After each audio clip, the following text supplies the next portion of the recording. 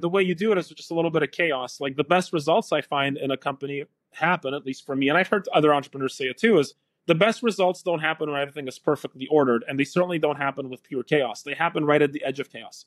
Like just ordered enough that things are working, but just chaotic enough that people are able to express themselves freely and go a little bit outside the system to achieve their goals. Well, And that's where artists live. Yes, artists live yes, there, yes, on the edge of chaos. yes. And that's been my personal experience, right?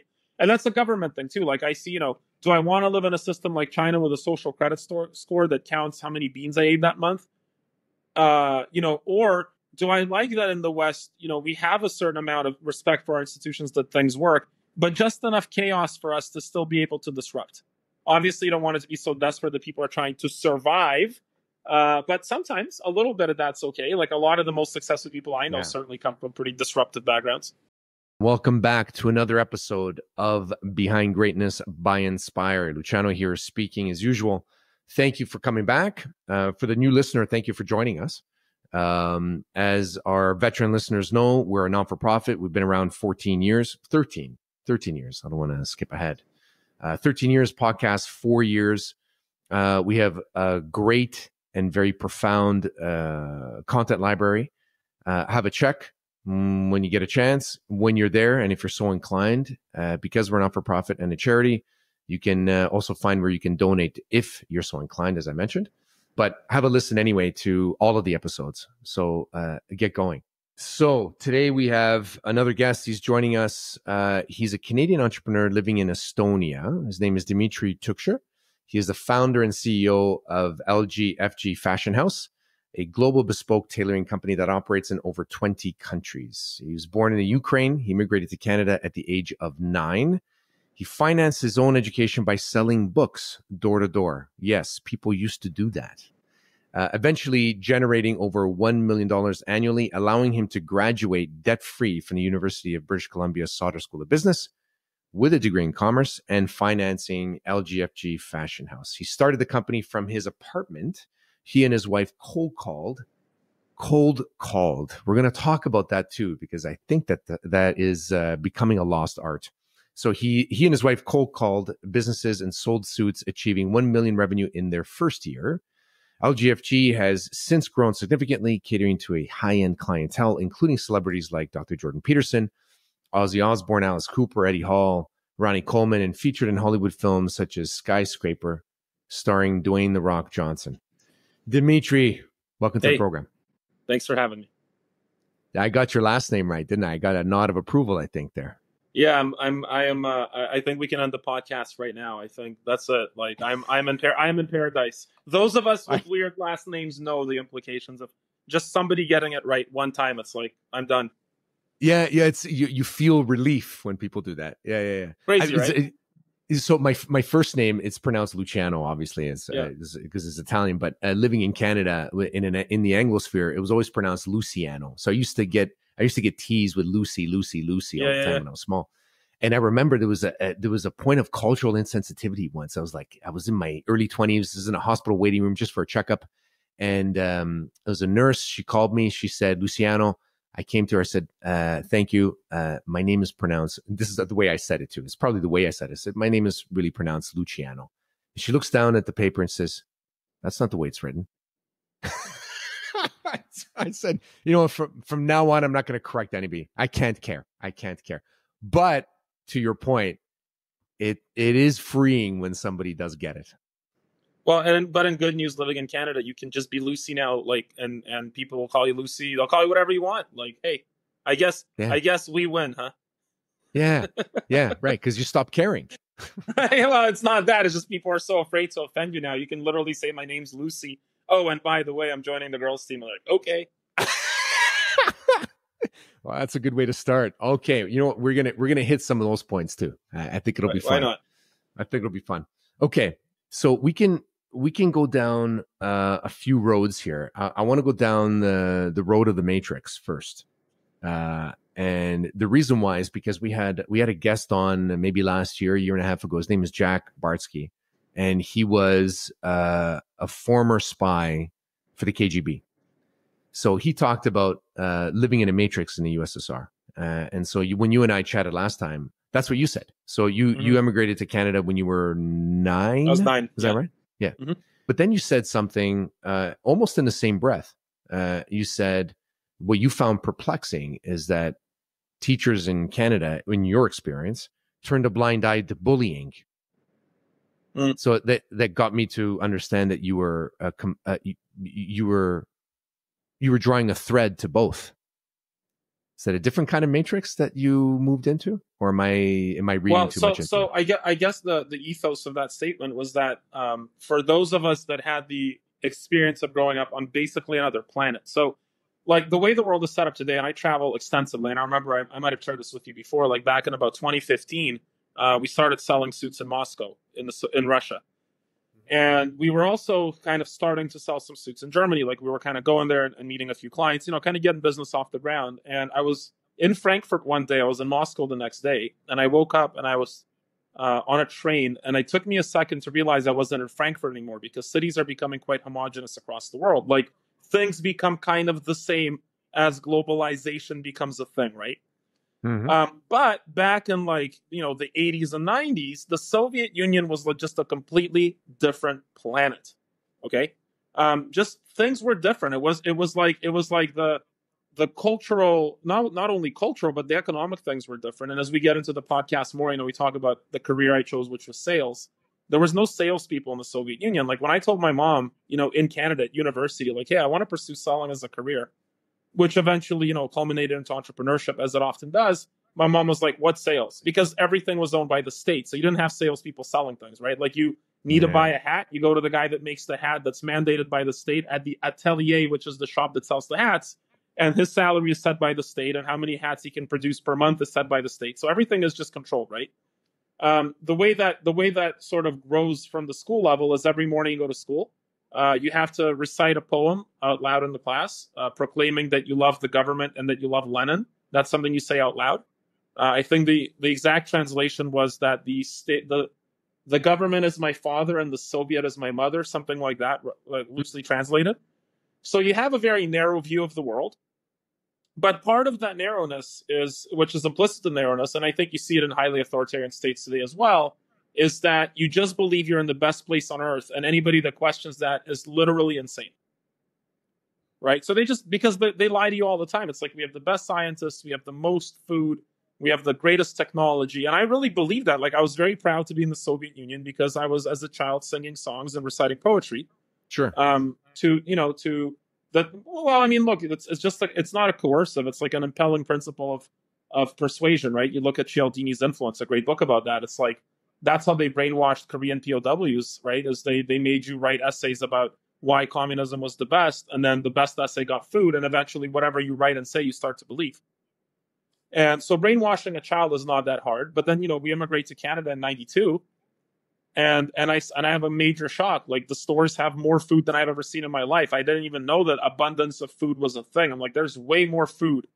Because in the USSR, you had to line up, your grandmother would go for bread at 4:30 in the morning and wait till 6 in the morning in line, because by 8 a.m. the bread was sold out. And that's just how it was. And I started noticing technology was better. And I think that's a really good formation as an entrepreneur, like at a young age, to realize that like everything about your life and around you has just been a complete and utter lie. And everybody that comes from Cuba, from North Korea, you've seen some escapees from the Soviet Union. We all have a pretty low trust for government because we've all seen what it's like to live in a society where everybody lies to each other all the time. And I'm not really sure people realize they're lying all the time, but they are. So I want to talk about food and desperation. But before that, you also, that memory triggered a conversation I had with Luis Zuniga on the podcast as well. And he's a fellow, he's now in his 70s, mid 70s, but in his early 20s, growing up in Cuba, he saw that matrix. He saw it. He saw it happening. So he was a youngster before the revolution, and the revolution happened. He wasn't allowed to graduate from university unless he declared that he was a communist, and he refused to do that. So he spent like close to 20 years in jail. Yeah, including half of that in solitary confinement. But he knew what it was before it became. So he had an understanding. You didn't. You were born into it. I'm going to assume that if your parents didn't emigrate, it would have been much harder for you to break out of that. Well, Make sense? the state collapsed. So there's also a lot of resentment came from that, because after the state collapsed, I think a lot of people realized, and a lot of people did already know, they just didn't say it because you would disappear for saying the wrong thing, right? I think this is one of the interesting things about, and kind of how it led me to perceive the world in terms of authority. Like, even as a child, like when something like that happens, like you have a monumental paradigm shift in what was being told to what you observe. And I remember very clearly, like in the Soviet Union, we were told, that the Russians and the Soviets won World War II, the Great War. Like that was a really big topic. Even in the second grade, we were taken to like World War II memorial museums to learn. And this was all about a little bit of, brainwashing and into like some good old nationalism to probably prepare you for the next war, right? Mm-hmm. And then I came to Canada, and I remember learning in grade 6, like it was the Canadian snipers, that went to Normandy and saved the Belgians, and that's why the Belgians loved Canadians, how the Canadians won the war. And then I had a lot of American friends that sort of were, emigrated from the States, or their parents were working on contracts in Canada, and they were talking about how the Americans won the war. And I'm like, wow, every nation takes such profound credit for winning the war. And again, it just kind of made me realize that like you can't always trust authority, which probably planted some entrepreneurial seeds, Sure. And that culminated into some really weird outcomes during the COVID pandemic. I don't know if I can say that word on podcast now or not, because when I think it became abundantly clear that the vaccine that was introduced not only did not necessarily, let's say, prevent death and sickness, or if it did, it certainly didn't do to the extent that was advertised, but then also didn't prevent the spread of the virus itself. And then I understood that the reason we're being pushed, let's say we were being pushed boosters was not so much for scientific reasons, but basically as a way to proclaim your allegiance to the state, because getting that booster will allow you to just live as a free citizen once again, or so they said. And I'm like, that's interesting. So doing that thing, taking that thing and having that stamp is what not really, and especially let's say as a younger male that was not really in a demographic like overtly affected by whatever was going around. It was more so like, oh, and even though let's say I chose to be vaccinated, that was my personal choice, by forcing it on other people, you're basically just forcing them to take an ideological stance in alignment with your government. Otherwise, they take away your rights. And my mom and my dad both independently told me, like, this feels a lot like communism. Ah, right. Well, but that's the thing, is your mom and your dad have that perspective. So people growing up, so as an example, let's just take Canada. Well, let's take the US, whatever, any Western country, not having that backdrop, not having elders in our community who have lived that experience. We don't know it when it arrives. So my grandfather, he's quite old. And he's always been a fairly agnostic person, like just, very non-religious, never saw anything like that. But in the final few years now, let's say, still alive, but he's in his 90s. And so as he's getting to his older years, he's living in a old folks home. And he started going to synagogue. But not like just any old synagogue. He started going to like a fairly conservative synagogue. Like I was just like shocked, right? And so I said, Grandpa, like, it's kind of strange to me that like you're having this, profundity towards religion right now. I've never really seen anything like that in our family. Were you particularly Jewish growing up? And his answer sent me into a quagmire. He goes, yeah, I was as Jewish as the stamp in my passport. That was his answer. So here's what's really interesting. Like I started to unpack what that meant. This was actually during the pandemic that this started happening. So I was like, Jewish is the stamp in your passport. Like, what the hell does that mean? And then as I dug deeper, I understood that the stamp, the stamp in my passport. My grandfather's an engineer. He's a very intelligent guy. Basically, it said like, here's your ethnicity, and it said Jew. That was the ethnicity in the passport in the Soviet Union. You had to have it. And that ethnicity stamp in his passport, despite the fact that he had absolutely no religious inclinations whatsoever, like was about as agnostic and like just atheistic person I've ever known, just, engineer, mathematical, very smart guy. The stamp in his passport prevented him from going to several universities. Like it was just not allowed. It prevented him from taking government positions above a certain level. So there were limitations that came with that stamp. And I'm like, but why would the Soviet Union implore that, like, based on your ethnicity, you are prevented from having certain jobs? And then I understood that because an ideological government, like a totalitarian ideological government, wants you to buy into their ideology, they might view you, because your ethnic background of a certain persuasion, they might view you as inherently ideologically disaligned with the purpose of that government.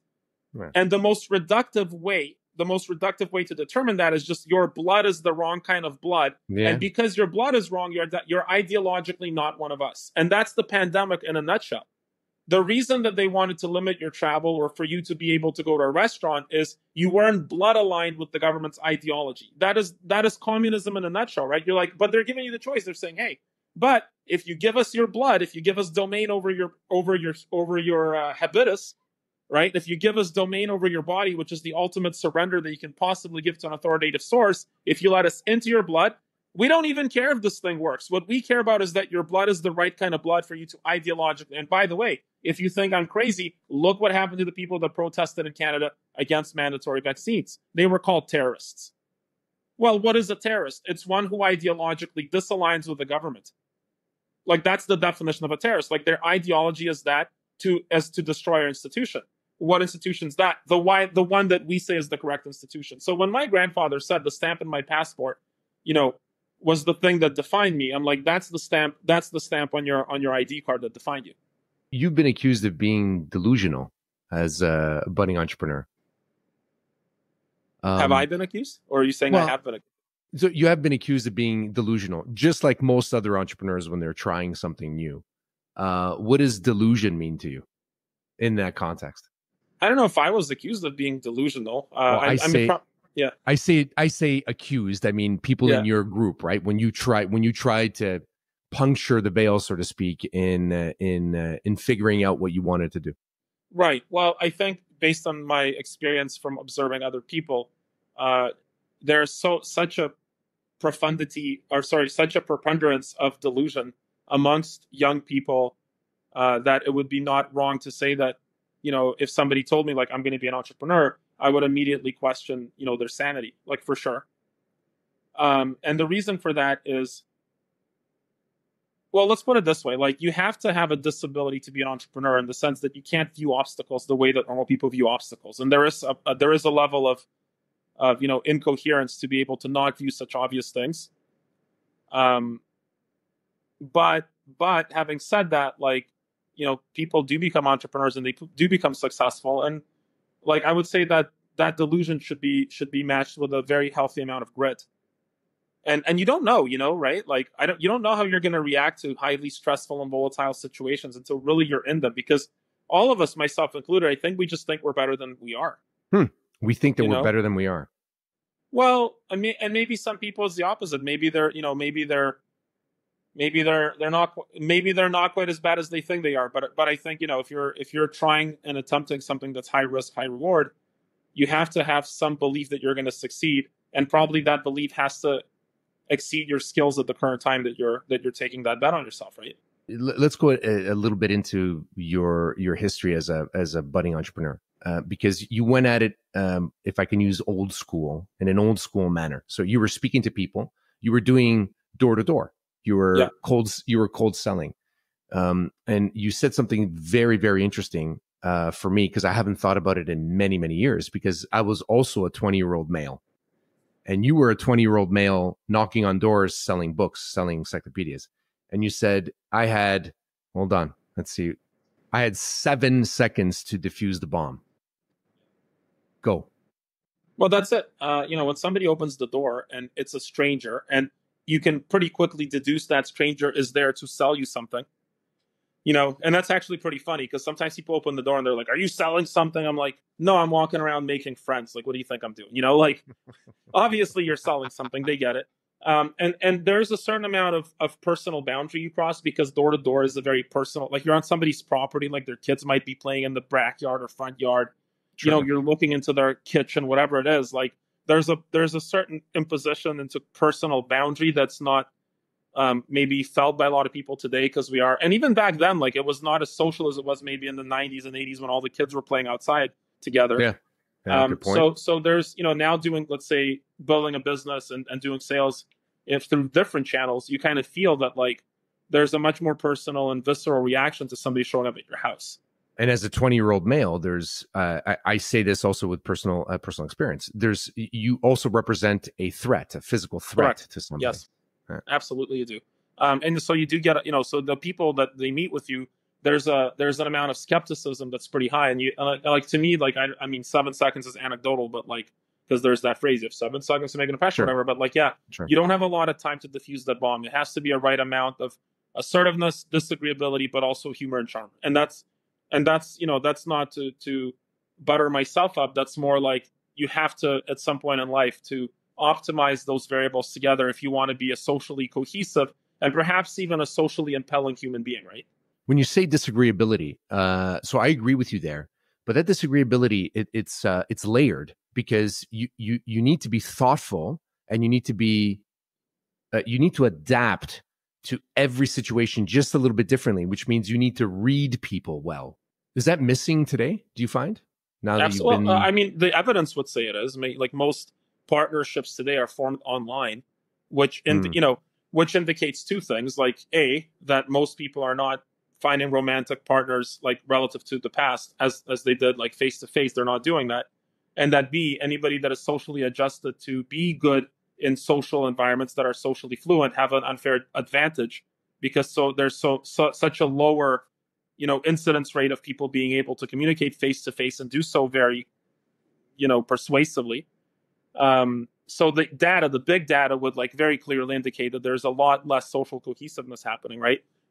On an anecdotal level, let's say, like, just from my experience within my industry, obviously people say, like, oh, cold calling doesn't work. It actually works way better than it ever has, because so few people are masterful at it, right? Who picks up the phone and calls anybody anymore? Right. And what's funny is the people that do pick up the phone, they're just less equipped to dissuade a salesman calling them. And I'm not saying that dissuade, like, yeah, we're going to be pushy. No, good salespeople are not pushy at all. Like, we're very compelling. And it's not about necessarily what we say. It's about letting them talk at the right time, and like the Socratic sort of thing. And persuasion is not forcing somebody. That's a misconception. It's not forcing somebody to do something. You don't want to compel. You want to impel. You want to get them. You're not selling as much as you're promulgating. You want them to buy into the message and act on their own behest from what you say. Like, that's persuasion, right? Like, you don't force a woman to go on a date with you. You impel her to want to desire you. Like, that's the ultimate level of salesmanship.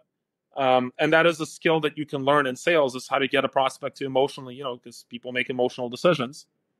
And for sure, like, in the 21 years that I've been in the game of building businesses and selling products and services, like, for sure, the preponderance of people that even understand that this is a skill you can learn is significantly dropped. And it might be a dead art. I don't know. But those of us with it, man, it's but ride, man. It's awesome.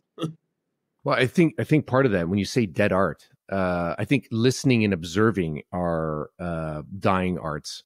So I'll parlay that into an example that you gave me when you were a university student and you were trying to make ends meet on your own. You remember about the parking fee? Yeah.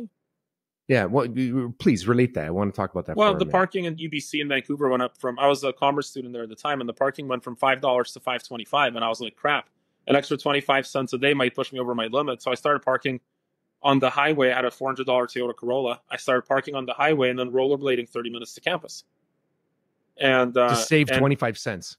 I mean, that's like, I was 19 years old. Like, what the hell else do you do? Yeah. And somebody saw that. Somebody saw that and came up to me and was like, hey, man, and by the way, what's funny is, I didn't mention this to you before, but that highway ended up putting signs that you couldn't park there anymore, like 2 years later. Because then there was a row of cars that started forming with other students realizing they don't have to pay for parking. Like, it was far enough away it was far enough away that you didn't have to pay for parking, but close enough that you can still make it to school at a reasonable time.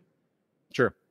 So that became like the thing. But yeah, somebody saw me rollerblading to class, approached me, and was like, hey man, what you doing? I was like, rollerblading, why? Oh, here's why. I was kind of like naive and just said, yeah, it just saves me on parking. I'm so proud of myself.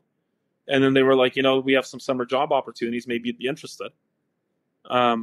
And I didn't recognize that at myself at the time, that sort of aspiration to do something creative to avoid a toll, or in another sense of putting it, to capitalize on an opportunity, which was, it's a very simple thing, but it is what it is. And I got recruited into door-to-door selling because of that. Like, they're like, well, why don't you think about making some money? I'm like, that's maybe not a bad idea. So fast forward, you were on this team. So that's Western. So British Columbia, for people who don't know geography in Canada, that's Western coast. You're on the Pacific.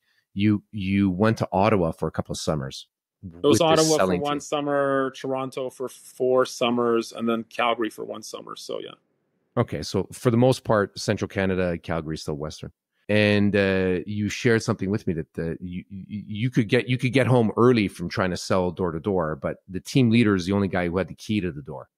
So this is probably not so popular these days, but it was kind of cultish. Like it was an army type of environment, like cold showers in the morning. And it was funny. So we rent a room. There's 3 dudes in a room, 3 of us. We're all college kids, right? One guy's a bit older. He's kind of like coming back for his second or third summer. And a couple of rookies, 3 guys, 2 beds. So every day, we're fighting about who gets the bet on their own, who sold the most, you get the bet. Again, this would probably look toxic today, but it was a good experience. Yeah, sure. And then we were renting this room from a couple that was in their 80s. And for whatever reason, whenever the shower was running, we could only use cold water. That was just something the company propagated. Like, take cold showers in the morning. We're like, okay, we're going to do it. And it's hard as heck because it gets you, out of your comfort zone immediately. But for whatever reason, after the second guy or so showered, by the time the third guy was going in, there was soot that was collecting on the ceiling. It was black and gross. And then the third guy would then have to use a wet mop to mop it off the ceiling. Oh, my goodness. And so we would just, the moment the alarm rang, we would just spring and run as fast as we can because you don't want to be the guy wiping the soot off the ceiling, And that continued. Like my next few summers in Toronto, like I remember Yonge and 16th, the Golden Flame restaurant, we would just be there every morning. And then after breakfast, the owner was awesome. We had to do this dance outside about like how much we love our job, which was, again, super cultish. And then the owner would come out and dance with us and then some lawyers would join and they would dance with us because they thought we were insane. But they're like, whatever, these kids are working hard. We've been there. Yeah. And then you'd hit the doors, and sometimes you'd break down because you're out there for 14 hours a day, and it's, especially in Ontario, extremely hot in the summer, very humid. You'd get sometimes nosebleeds because of the humidity changes in the day. Like I've gone through a couple summers where we just had a lot of smog in Toronto, and if you want to go home, good luck. You don't have a key to get back in your house. Like usually the senior team leader has the key. I became that guy after my 3rd summer, right? Sure. You held the power. If you can't move forward and you can't move backwards, man, you either grow or you die. Like you either quit or you grow. And thankfully, I didn't have a lot to go back to in the sense that like a regular summer job was not appealing to me as having to pay for school. I wanted to, and the risk was there, but the reward was there. And thankfully, I didn't quit. Like thankfully, I stuck with it and learned the skills to, the grit, the determination, the character, the persistence, the perseverance, and a little bit of people reading and persuasive selling as well. To set me up for the next step, right? You said that you wanted to eat so much shrimp or so much seafood that you made yourself allergic.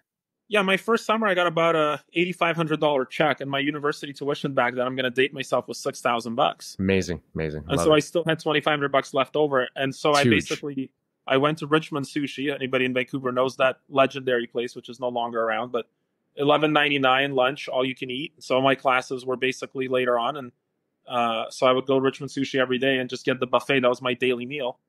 That was my treat to myself for doing something finally where I can have some freedom.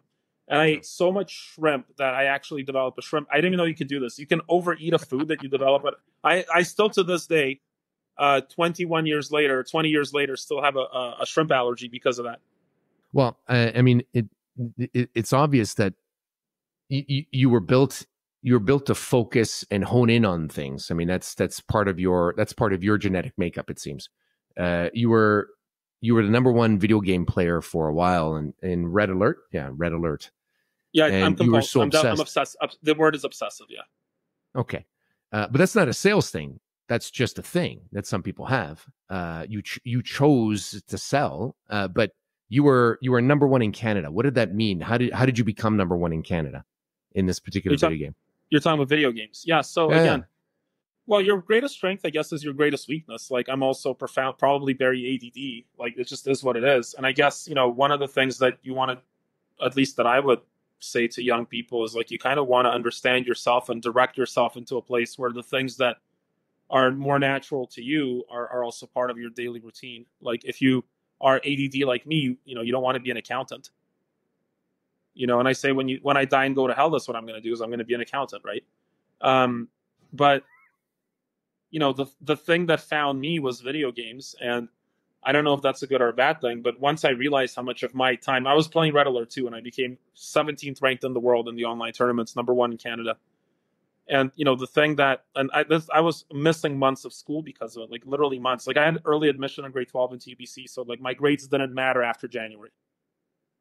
And I made sure that the school knew that my grades didn't matter, because I really just went down this rabbit hole of video games. And for about 18 months, like that game just consumed me, and I was up at 4 a.m. playing tournaments and stuff. Like, and at some point, when I was like about 19 and change, I was like, this has to stop. Like, this is not a productive use of my time, because all the outcomes I'm getting, this was before e-gaming and big money, like all the outcomes I'm getting are just reducing the quality of my life. My communication skills are suffering. My social interactions are suffering. My educational attainments, achievements are suffering. Like, it's just not a good game to win. Like, there are games you can play in life, but this is just not a game that at the time brought me anything for winning, Do you feel lonely? Today? Yeah. No. Did you ever? Yeah, when I was playing video games 14, 16, 18 hours a day, of course I did. What about as an entrepreneur? I'll tell you, I thought about this. Like, one of the things too, so keep in mind, like, whatever the thing that you're letting kill you is also like attracting the people into your life that are on that same wavelength, on the same energy plane, let's say, right? So my friends were also profound underachievers at that time. I felt lonely because like I felt like I was meant for more than the people I was hanging out with. That was profound loneliness, right? Like profound loneliness. But the other thing that happened is as I started to grow, like as a young man and, plant seeds of my future endeavors, like my friends started like sort of melting off of me, right? Because there was nothing for us to communicate about anymore. And my ethos changed so much, my existence probably just offended them. Like, I remember my friend was having a birthday party and it was like 6 p.m. and I showed up at like 9 p.m., to his house somewhere in the burbs, where like 6 guys are just sitting around having a beer and it's boring as heck. Like, that's what it was. But I came 3 hours late because I was on campus recruiting my sales team. Like, I was doing other things. And I think, again, to them, I just looked like a weird, brainwashed, 20-year-old wearing a business jacket. Like, what are you doing, man? Aren't you going to play some Xbox with us right now? So as you grow, the loneliness melted away. There was obviously a transitionary period where it's like you just don't have anybody to hang with because you haven't attracted the right people yet, but you've got rid of the people that weren't right for you. Yeah. But today I don't feel lonely at all because, like, first of all, I have a wife I actually love and I'm profoundly attracted to. Like, that's a big thing because I didn't let myself settle in that regard. So I like spending time with her. I have 4 kids. I mean, you want to talk about lonely? I try to get away sometimes to have a little quiet at home because, 4 young children, right? Mm-hmm. And I have enough people that are demanding my time within our international enterprise that I actually have to schedule my time to avoid people sometimes. And that's not a bad thing, right? You understand why I asked you? Yes. Okay. Because I ask this of myself all the time. Because entrepreneurs are okay with being alone, I think. They're okay with being alone. Big time. And so thank you for responding that way too, because lonely is something completely different. And I think when you feel lonely as an entrepreneur, you're not finding yourself alone enough. I get that. I think also, and you tell me if I'm off, I think people are attracted, like team members, clients, your sphere gets attracted to you when you feel okay. You show them that you feel okay going at something on your own because it sets an example. And in essence, that brings people with you. I think people like that. Remember that show, 2.5 Men? No, it wasn't 2.5 Men. It was Big Bang Theory. Big Bang Theory. Yes, yes. And there was an interesting monologue by Leonard, one of the characters that sticks with me. Me and my wife used to watch the shows. He says, when you're alone is when you become interesting. Love that. Yeah. Right? Yeah, that's great. It's beautiful. And, sorry, go ahead. No, go ahead. No, like I was thinking about this driving to work, like literally today. Like literally I was like, should I make this my Facebook status? Because I like sharing little nuggets of ideas that come to my brain. It's like, when I was door-to-door selling, I was alone 14, 15 hours a day, just knocking on doors, like just me alone, right? Developing that skill. I've worked with I've worked with Zakk Wylde and Ozzy Osbourne, Alice Cooper, and I've asked them these questions. It's like Rob Trujillo for Metallica, great guy. Like when I went to see him a couple times in California last month, like he's just alone in his studio playing the bass for like 12, 13 hours a day. Literally, like I went in the morning, I had to come back in the evening to see him again. He's just sitting there alone, playing on his bass, just completely alone, right? And when you think about one of the most interesting human beings on Earth, it would be a guy that plays in frickin' Metallica, right? Excuse me. I would agree. I would agree to that. But I guess when you're also alone, you're honing it. You're not you're honing. You're bringing your curiosities to a point where you can explore them, right? And you can create. That's brilliant. Yeah, you are. That's right. You're pursuing curiosity, and that's the thing about video games. Like that curiosity led down a dark ending. Like it's not culminating into what I want from my life. But and I was thinking again, like when I started this company, I would just sit in my office by myself. Like I would get to the office 7 a.m. There's nobody else in the company at the time. I would pick up the phone, start cold calling in the morning, and I continued to do it until 6, 7 p.m. when nobody was picking up the phone anymore. And it was years of that, right? Like years of that, sitting alone and honing my art and sort of iterating out my curiosity in that field. And yeah, I mean, it was just a lot of alone time, but it wasn't. I wouldn't say it was lonely because I was pursuing something that was meaningful to me. Do you find yourself creative? Man, I have a very hard time with that question. Why? The first person, so I'll say this. So like I think the reason you reached out to me is you guys saw my work and my company's work with Jordan Peterson, right? Yeah, your suits. That's probably where the attention came from. And I'm going to say this, but I need to qualify it first. Like, I'm not like best friends with Jordan Peterson. Like I know him. I've had 3 or 4 conversations with him for maybe 20, 30 minutes. Mm-hmm. He's very busy. He's operating at a level I've never seen any other human being personally operate before. Obviously, there's intelligence there that's so profound that like every time he opens his mouth, it's like you just want to listen and learn. So I'm not going to paint this like I'm best friends with him. But the couple of times that I've had a conversation with him face to face, like let's say 3 or 4 times, he's always said something that like just profoundly shifted my opinion of myself. And I don't know how intentional it was, but he was really the first person that looked me in the eye and said, "Man, you are so creative." Like nobody in my life had either mentioned that to me before, or perhaps I didn't listen. And because of the profound respect I have for Dr. Peterson, I maybe listened for the first time. He said, "You are so creative." Like, and so the last time I saw him was last week in DC at a show, and we're, backstage just chatting. And I was like, he was explaining why he loves this icon jacket that I made for him, the one that's like now being really associated with his brand. Like I designed that jacket, I sat on my computer and I told him, I said, Jordan, you just described to me everything about this jacket that you love. And I didn't even know that when I made it. My idea was, you told me you wanted something to represent sort of orthodox iconography. And so I researched it. I studied it, as deep as I could go during work and after work. And I was reading about all these symbols. And then I'm like, okay, these are the things I want on this jacket. And then I put a jacket together with those images. And you're telling me all these things I don't know. And then Jordan Peterson said, well, Dimitry, a lot of artists don't understand the art they create. That's normal. Okay. And that sent me off into like basically an existential crisis. I was like, and I'll tell you why. Basically, yeah, because as like an entrepreneur, well, first of all, let's go start sales. I'm like, I have a goal. I want to hit that goal. And here's the steps I need to take. And if I'm disciplined, I'll hit that goal. It's like bodybuilding. Like, here's how much muscle I want to put on. You have somebody that's good that can explain how to do that. And then you work, backwards on deconstructing it. And then you follow that plan. Yeah. And that's like sales. Like I have a goal, let's hit it. And then entrepreneurship, it's like, I have to understand every aspect of my company, whether it's like, cash flow statement or end of year tax filing or my, per transaction basket size or how many, the velocity of transactions that we conduct in a month per salesperson. Like everything is very structured and understood, or at least you're always trying to bring things into order.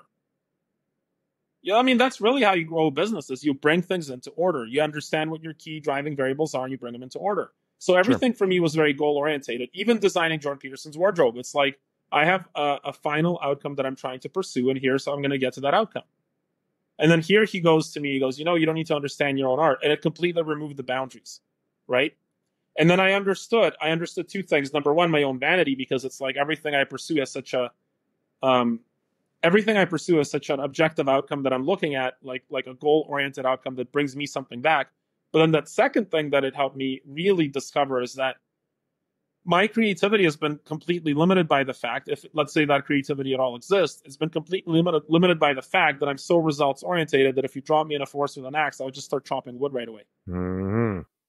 That's the conscientious aspect. But most artists that I've met, like, it made sense to me finally. They're not very conscientious. They don't really care about the outcome. They're just trying to express what they want to express and put it out there. Whatever happens, happens, right?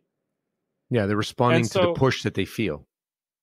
Right? Yeah, that's exactly it. And for me, that push that I feel, I'm like, how do I capitalize this push? Like, how do I monetize this, right? And does it even fit within the framework of what I'm doing right now in the pursuit of the goals of the company?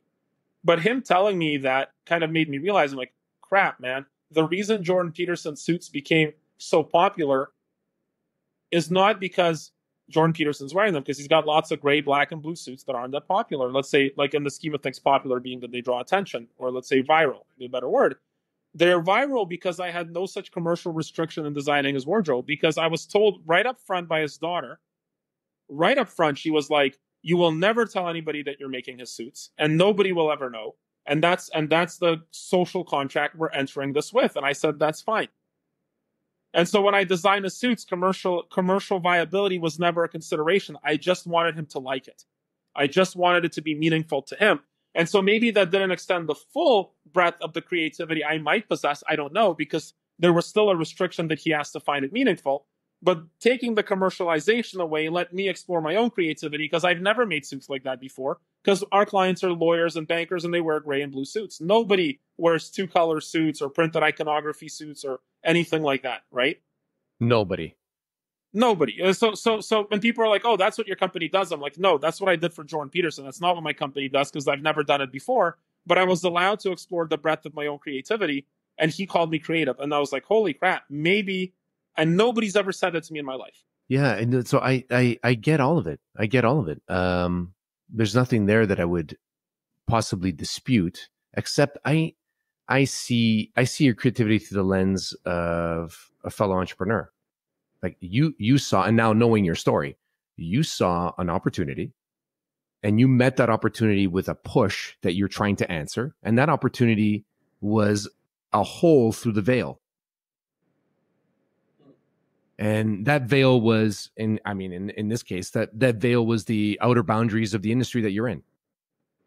So how do you make your slice out of this industry if the boundaries are this? Well, maybe I can extend the boundaries, maybe I can change the boundaries, or maybe I can just poke through it and find my slice. I mean, the entrepreneurs that I like to speak to already went through that discovery process. Like, we're not even talking about success here. We're talking about just seeing how to puncture through. And you were actually brutally honest with me, which is what I also appreciated, because we were talking about this when you were finding the opportunity. And you said you wanted to compete against unsophisticated competitors in a sphere that wasn't regulated. I mean, you were pretty forthright. What made you a little bit different in the industry at the beginning? Well, firstly, the reason I wanted to compete against unsophisticated competition was because I went to a pretty good business school. A lot of my friends ended up, at PwC or went to Goldman Sachs, or like had my other friends had like degrees in honors physics. I was just very, I was like ill-confident, like insecure, because my friends were just so smart. My best friend at the time had skipped 2 grades of high school. My other really close friend had skipped 1 grade of high school. Both their parents on both sides had PhDs. And I'm coming in from like social housing as an immigrant. My parents were working class. And so I think there was a profound insecurity that made me ask what my best friend at the time, who had a summer internship at GS. And I was like, how do I compete against guys like you? Because like, I just feel like I love that you guys are my friends, but honestly, I feel a little bit out of my league. And he was like, well, you can pursue this. You can go into some sales role, in a big bank, and you'll probably do fine competing against guys like that. Or you can find a business that you can compete against artisans. He said, unsophisticated artisans, whereas you're in it for the money, they're in it for the art. And I was, because that's kind of in a way what Jordan Peterson said, artists don't know the outcome or they don't understand their own art. Sure. He's like, you can compete against those people. And I'm like, yeah, like I'm fairly quantitative in my thinking. I'm good with numbers. I understand that. And I know by that point I can sell. So it was just very cogent that I would go into an industry where I could sell something that I understand. And how was I going to compete against those guys? Well, I was willing to, and this is the answer right here. I knew that I was willing to do things they weren't willing to do. Like, I wasn't just going to open a store and sit around, because it's not in my character to open a store and sit around. I'm going to pick up the phone and cold call, and I'm going to get in front of people they can't. And my thing was like, and this might sound a little bit, insidious. It wasn't meant like that. It was just a personal motivational thing. I was like, I'm going to put these other tailors out of business. Like when I show up in your town, watch out. Like when I show up, so I was like, I was in Calgary when I started the company. I'm like, I am going to, I would walk by some store, and I'm not going to say any names. I was like, man, I'm going to take food out of your mouth today. That's literally like, that's what I was thinking. I'm like, I'm going to take your clients. That's it, man. Like I just showed up to win. And my number one thing I would tell myself as a affirmation was, I would hate to compete against myself. Like I'm going to be the guy the competitors hate, and it happened. Like I started taking some pretty awesome clients, guys, they're top CEOs and stuff. And once or twice during the first 5 or 6 years, some local tailor called me. He's like, well, you don't even know what, you're not even a tailor. You're just selling guys, blah, blah, blah. And it's pretty funny because it's so petty that somebody would make that call. And when it happened, the first time I just said, look, man, you can hate me all you want. In 20 years, I'm still going to be here taking your clients. So maybe there was just like a very profound competitive streak that I learned about myself. And you have to be very competitive as an entrepreneur. Like you need a bad guy to defeat. You just do. Robert Herjavec talks about that in his book. Kevin O'Leary talks about that in his books. Like you see entrepreneurs have a very, like, even you saw Steve Jobs talk about it. Like entrepreneurs have a competitive streak. Of course. Right? And so what was driving that was probably a little bit of just wanting to win, a little bit of insecurity, and an understanding that I'm willing to get my hands dirty. A lot of my business came from one of my best clients ever. I would just walk up to him on the street. I was like, I really like your suit, and I'm going to guess you're a lawyer. And he's like, I am. How did you know? I said, you have the aura, man. That's what I do for a living. I sell suits, and I come to your office. And I got his card, and he became a huge client for me, and I sold everyone in his law firm. And that's cold call. That was a cold call. Yeah. Street approaching was a big part of my business. Again, you want to find a romantic story in a company that designs suits for Ozzy Osbourne. There's no romance here. It was just frickin' doing things that others weren't. I was riding elevator. I've been kicked out of every office tower in Canada, especially when I had rookies and I was training them. And we would just ride elevators and walk into offices to introduce ourselves until security kicked us out. Yeah, this is. I think I've said this before too on the podcast. It's too bad that we celebrate the final success, like that needle point is what we like to celebrate. And we always hear about the overtalk. It's the journey. But I mean, it really is. The final point is not. It's not to be celebrated. What's to be celebrated is the resilience, right? It doesn't matter what you do in life. It's the resilience and the hard work and the grind. Now, the purpose behind it. And so I'm with you. Now, the purpose behind it, you said, I was in it to win. I was in it to beat the bad guys. Has that changed for you? That's a really good question. I think as I've gone older, my energy changed. Like I tell guys all the time, what I did in my 20s and 30s, I'm 41 now, I would never be able to do that today. Like if I had to sell against 29-year-old, 28-year-old Dimitry, I would lose. Yeah. Like that guy had a freaking chip on his shoulder, man. And I think a big part of growing up and it probably being just placated by a little bit of that success, if you want to call it that. Like it does, the hunger. I can see that in athletes, right? Like a 41-year-old boxer is not the same as a 29-year-old boxer. Like it's just a different level of hunger that exists. It's not just physical. There's a different level of hunger. There's a ferocity that's there. Yeah. Ferocity. That's it. Like you're just placated by a little bit of your own success. So, and I'm not trying to say that I'm ill-motivated. I'm not. I think the other aspect of it is I just take greater pleasure now in the success of others within our company. And so as I started to recruit and hire and develop people, I took a lot of pride in seeing the people that I was developing actually in a lot of cases starting to outperform me. I love it. I love that. And I was like, wow, this feels very good, because at some point legacy starts to deeply matter. And that's probably my greatest driving purpose today is I don't want to just be a company that made suits for Jordan Peterson and Alice Cooper. Like, I don't want that to be on my gravestone. I think as you grow and you have an opportunity to change lives, you want to change lives. I want to see people in our organization grow, develop, build successful, brilliant careers. I have guys in my company now that have wives and kids that they've built their entire careers on in our company. That's very profoundly meaningful, deeply meaningful to me. Yeah. I want others. You're building a tree. So if we're going to use legacy, your word, your legacy is the tree that you built, the tree that you planted, right? Many, many years ago. And those two, so your Jordan Peterson, your Alice Coopers, they're like little limbs on a branch of that tree. I'm not to diminish it, but I mean, that's what it is, right? When you're building the story, again, that's the pinprick that people see, but it's this is what's beautiful about the human story, is that we are a plant. If we care about what we are and who we are and where we're going, we are that tree. That tree, you know, that tree is big, but you know that that tree keeps growing every year. You can't see it, but it's growing, and it's growing underground as much as it is above ground. And it's creating those connections, and it's nurturing others, and it's being nurtured and nourished by others. You don't see it, but it's happening. Well, I have to think too, like, again, this is going to be very pragmatic, but like, I can only measure my leadership by, I won't see the culmination of my leadership. Like, I'll be long dead, and then either the company dies with me, or it continues for many generations and becomes something that people talk about, like a Brioni, which is a great brand. You know, the founders aren't around, but man, everybody knows that brand. That's the one, you know. And this exists in different industries, of course. So I'll say something wild. Who cares about your company? Like, who cares? Yeah. So, and I say that your company. I mean, who cares about my company? Whether my company lasts or not after I die. Because I think about these things, right? So I ask myself these questions. Not that I've convinced myself.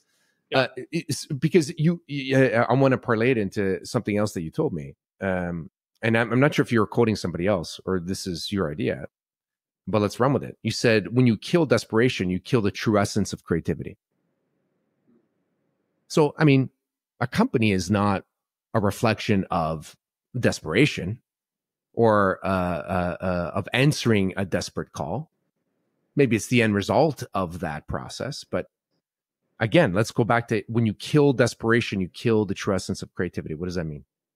Well, okay, but this actually does extrapolate very, very, let's say, there's a strong tangent to a maturing company in that, and I'll come to that in a second. Desperation is the things you're willing to do for success. So, for example, let's talk about, I don't want to use examples that are like maybe too risque for the podcast, but one good example would be like salespeople and commission. I know for a fact that if I pay salespeople a base salary forever, they're never going to reach their true potential because there's not enough desperation for them to do uncomfortable thing to get that big sale, that last sale, that extra call, that extra little thing, right? And I've seen this because I've had salespeople on a large base salary, and I've had people on full commission, and I've had people on mixed plans over the years. And the worst outcome I ever got was people on salary, because they showed up and they went through the motions, but they didn't do the uncomfortable things. Maybe they need to confront a shitty client, you know, because that client's losing the company money. And sometimes you have to fire a client, but if you're on a base salary and there's no disincentive for you to keep a shitty client, then you're just going to keep a client that undermines the purpose of the organization, and the organization never reaches its potential, as an example, right? Mm-hmm. But the way we talked about it before with desperation, it's like, you know, we have I'll say the word, we have a porn pandemic, let's say, happening in the youth, amongst the youth today. At least the data says that we do. But then we also have, at the same time, like at a time where it's easier to meet strangers than ever before because of online dating, you have less sex happening amongst the youth than ever before too. And that's been, you know, backed by a lot of different data. And it's like, why? And one answer might be that guys are just not really that desperate anymore. And so they take less social risks in order to obtain, you know, the woman that they aspire to obtain, because they just have such easy access to visual stimulation that didn't happen before. That might be, you know, one explanation for that. But as you kind of draw that tangent to a company, as a company grows, you say, well, how does a company then actualize, you know, desperation? Because you're not a successful company and necessarily desperate, right? And the way you do it is just a little bit of chaos. Like, the best results I find in a company happen, at least for me, and I've heard other entrepreneurs say it too, is the best results don't happen when everything is perfectly ordered, and they certainly don't happen with pure chaos. They happen right at the edge of chaos. Like, just ordered enough that things are working, but just chaotic enough that people are able to express themselves freely and go a little bit outside the system to achieve their goals. Well, and that's where artists live. Yes, artists live there, on the edge of chaos. Yes. That's been my personal experience, right? And that's the government thing too. Like, I see, you know, do I want to live in a system like China with a social credit score that counts how many beans I ate that month? You know, or do I like that in the West, you know, we have a certain amount of respect for our institutions, that things work, but just enough chaos for us to still be able to disrupt? Again, like, how does that desperation, desperation leads to a lot of creativity, man. And a lot of risk taking is not a bad thing. I mean, obviously you don't want it to be so desperate that people are trying to survive. But sometimes a little bit of that's okay. Like, a lot of the most successful people I know certainly come from pretty disruptive backgrounds. Yeah. Yeah, I like that. A little bit of that, because at the beginning we were talking about food rationing at 4 a.m. Lining up for your bread. So I mean, in a totalitarian state, and I'm talking also figuratively speaking, food, figuratively speaking, is the tool, right? So if you keep stomachs empty, you keep thoughts caged. But a little bit of desperation, a little bit of lack of food is good, because there's clarity that comes from that too, right? Mm-hmm. We talked a little bit about seduction. Mm. And you started off by telling me last time, you said seduction is a predictable process. Mm-hmm. What does that mean?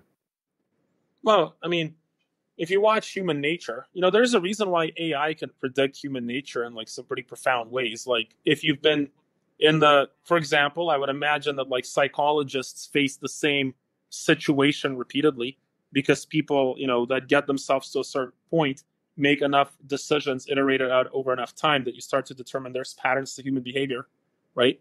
I see that from a social engineering perspective. Let's say as a salesman, I know that when I make a certain approach towards making a sale, I'm going to have a limited number of objections that are going to repeat themselves over and over. And that's the puzzle I have to unlock. And that infers that people have predictable patterns. Sure. It's quantum, right? It's not like every time this happens, but I know that like a certain percent of the time, a certain outcome is going to occur. And I need to know how to confront that outcome, right? And so sales is seduction. Business is seduction. Like, for example, the reason that Amazon may be the biggest company in the world today and the most people buy from it is they've made themselves a pretty attractive partner, to, what's the right word here? They've made themselves a pretty attractive partner, let's say, to make love with when it comes to spending your money, Like, sure. Without leaving your desk, without leaving your phone. Right. Well, that's it. Like, car. it's like, who wouldn't want to buy from a company that's fast, that's cheap, that's convenient, that has full transparency on people's ratings of the products? You can go the list. Like, Amazon is just a really attractive partner to mate with, let's say. And that's why people choose that partner to conduct that transaction with, economic transaction. Right? You live in Europe, so you live in Estonia. I know when I go to Europe, specifically Western and Southern Europe is where I go when I go.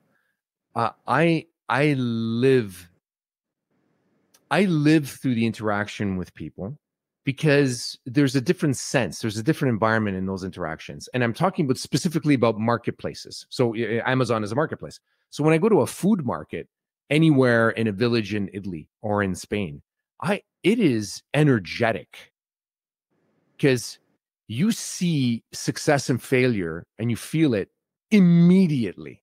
You know what works when you try and negotiate. You know what doesn't work.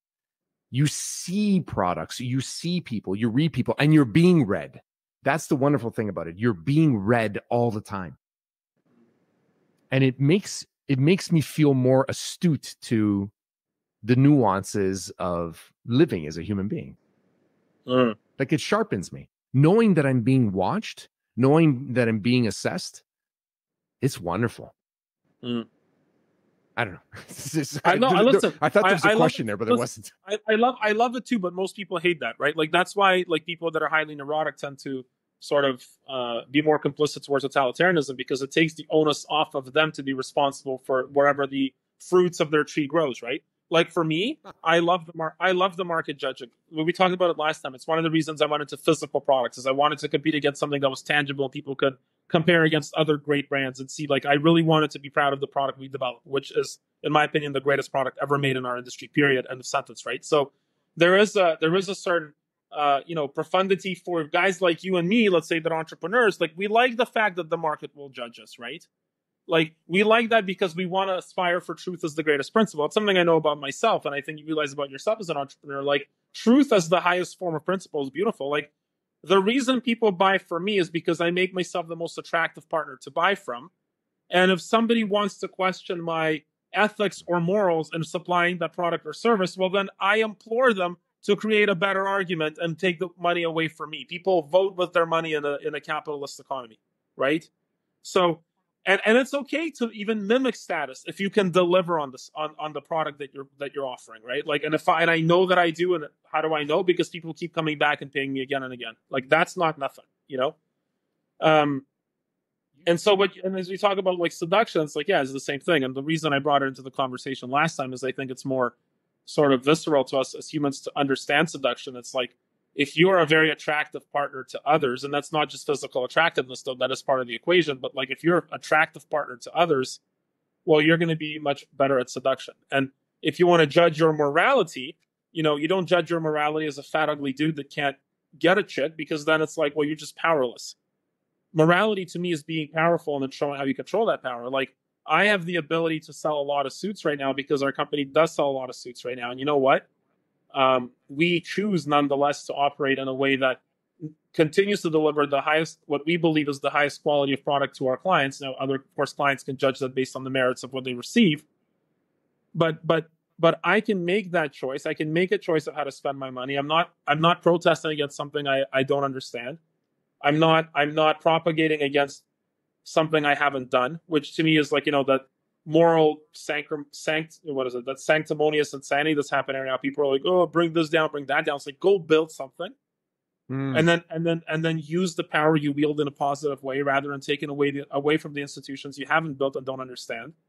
And so coming back to the like more primal seduction, it's like, you know, I think I give a lot of credit to me 20 years ago for having the balls to say, hey, if I want to find a wife that I'm really into, I better get pretty good with girls, because otherwise otherwise my marriage might just result as an adjustment of the market surplus that I don't want to be participating in. I don't want to be a market surplus. Let's put it that way. That's good rationality. You know? Yeah. You see money as points. Yes. Go. It's just a feedback mechanism, man. Like, look, I'm not in government where I'm signing duplicitous contracts with kickbacks and, you know, obfuscating the goal that I'm actually pursuing. You know, that's not what I'm doing. I'm a capitalist in a capitalist economy. I don't choose who I take money from. People choose me. You know, people choose me. That's really important. So yeah, money in a true transparent capitalism, like, and I'm a free market kind of guy, you know, that's just feedback on how I'm doing relative to the rest of the market. That's all that is. And that's just points telling me, like, am I doing okay in life? And I know a lot of people would deeply disagree with that, because in my opinion, they have a profound insecurity, or they're just useless. And I'm not useless, and that's it. I mean, you're taking power away from money by treating it as points. I mean, you are concentrating on the self rather than on the financial gain from your activities. I think that's everything in life. That's everything in life. You know, I had this theory when I was even younger. I would say that, like, you know, for example, like when I was 18, 19 years old playing video games, 0 women wanted to date Dimitry. Like, not one woman was interested in any of what I was offering. You know what I mean? And that was very upsetting to me, because I knew guys that had a lot of options that I didn't have, you know, and it was an easy way to become resentful, right? Sure. But then I thought, you know, maybe, and then this took me a couple of years to really realize it wasn't like a profound epiphany. It was like, it just took me years to become a little bit more wise. It's like, you know, maybe women are just the mechanism that God's sending me to tell me how I'm doing in life. You know, maybe they're just saying something about me. Maybe the way that women react to me is not saying a lot about them. Maybe it's saying a lot more about me. Yeah. You know, and maybe I should make myself a more attractive option, however that looks like. And that's sort of owning that personal responsibility. Like, man, if we had more personal responsibility being taught, instead of, you know, weaponizing victimhood as some kind of an award to be won, if we promoted personal responsibility as that pinnacle of success, then I think we'd have a lot more success to go around. I mean, that's spoken like a parent of a child. I mean, you would want your child to feel and be accountable to their actions, their person, their futures. I mean, that's any respectable parent would want that. So why wouldn't you ask that of yourself, I guess, is the question that you're asking, or the point that you're making, I think. Well, as Jordan Peterson would say, people are better at giving medicine to their dogs than to themselves. I I haven't heard him say that. That's funny. Rule number 2, right? Oh, is it? Okay. The rule number 2 and 12 rules 5. Yeah. I actually haven't read the book. That's interesting.